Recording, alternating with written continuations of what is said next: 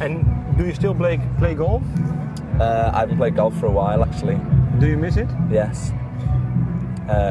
Because I think you have handicap 6, you have? Yeah. Still have, or is it now? Still 6.4 or something like that. But you know, that's what I wanted to be when I was younger. It was like I wanted to be a professional golfer, but I was never really into the whole kind of you know, golf. It's such like an upper class sport, and there's so many, you know, dickheads that come with that sport, and I just kind of, I don't know, I just kind of lost all faith in it, really. But I do love playing it. I just hate all the stuff around it, really. What is the best part for you? What's the best part? The best part of playing golf, is it just, well, the swing at first, or maybe the tight shots? Everything, really. When you're on a roll and like you're playing really well, then it's quite it fulfills some kind of existential kind of feeling, and someone, it's really like, I don't know, you just get an overwhelming sense of confidence when you're playing well at it. It's not like any other sport, really. It's kind of it's much more mentally demanding, yeah, but mentally forgiving as well, you know. Because it's just you by yourself. Yeah, yeah. If you've had a shit day at home, or you split up with your girlfriend, if you try and go to a golf course, you can't play because your head's not there. But if you split up with your girlfriend and you go and play football, maybe you run a bit faster, or maybe, you know, you hit the ball a bit harder. But with golf, you'd just be crap. I think that's what interested me about it, really. But let's not talk too much about golf. I thought maybe it's interesting. No, it is. I love it. I just don't know if. No, that's, for me, it's okay. I don't. I just want to talk to you about the things that you like. Yeah. So, that's cool. On stage, you said, buy my CD. I want to buy as many cars as Dave Grohl. Do you know Dave Grohl? No. What's his best car? I don't know. He probably hasn't got a car, has he? He's probably an eco-warrior. I think he has 8 chauffeurs, maybe. Yeah, probably, yeah.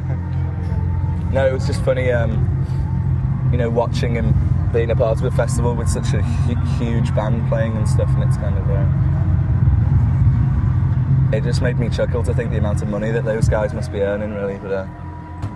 no, it was just a little joke. Really. Joke. Do you like the Foo Fighters?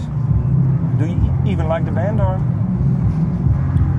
The other two guys love them, and I think, yeah, I do like some songs. It's kind of like a band from my youth or whatever, but I'm not a massive fan though. And there was all the drum solos and stuff wasn't for me, really. I was just like, oh god. But no, I think they're a really good band. Yeah.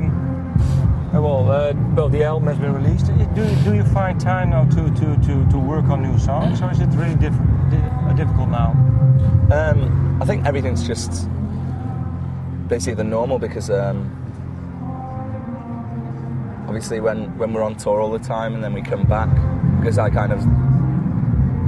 write the songs or whatever, then there's no real rest for me or whatever. I can't just go off and do things. In the back of my head, it's like, fuck, you know, the second album. I want to write an even better second album than our first, really. So all my time off, whenever we've got a day off, is spent trying to write, really. But I can't do it on tour.